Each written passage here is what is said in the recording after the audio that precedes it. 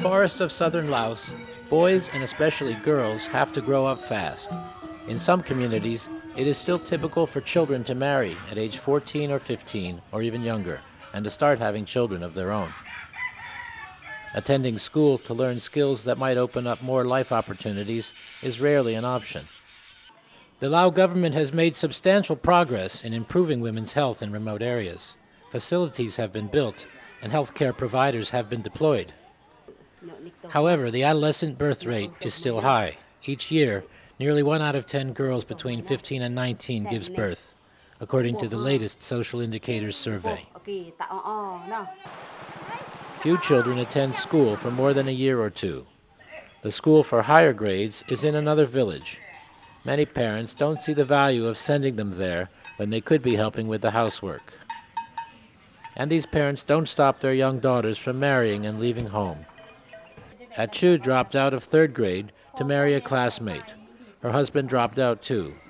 Chu got pregnant right away, and again soon after the first child was born. The young parents want to wait 2 years before having a 3rd baby, but they don't know about family planning and are not using a modern contraceptive method. Life is increasingly hard for the young couple. They want to build their own house, but no longer make as much income from collecting firewood as they used to.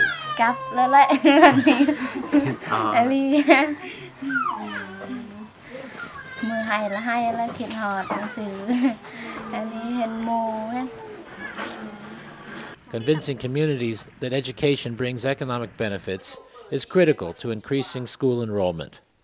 And to promote education in ethnic communities, linguistic and cultural barriers need to be overcome, along with geographic challenges.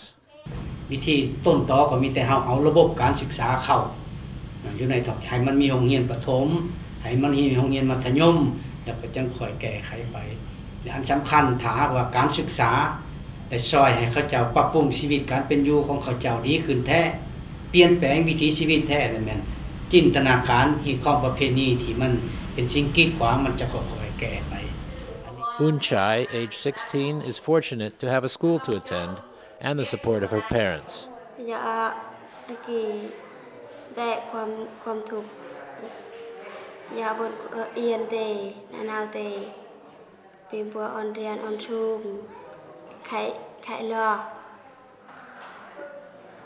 Enabling more girls to stay in school is key to reducing adolescent pregnancy, says a new global report by UNFPA, the United Nations Population Fund.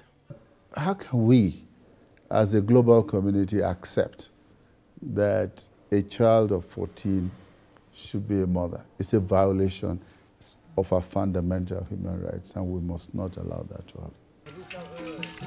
In Laos, as elsewhere, protecting girls' rights and health and ensuring they have opportunities will benefit families, communities, and the nation.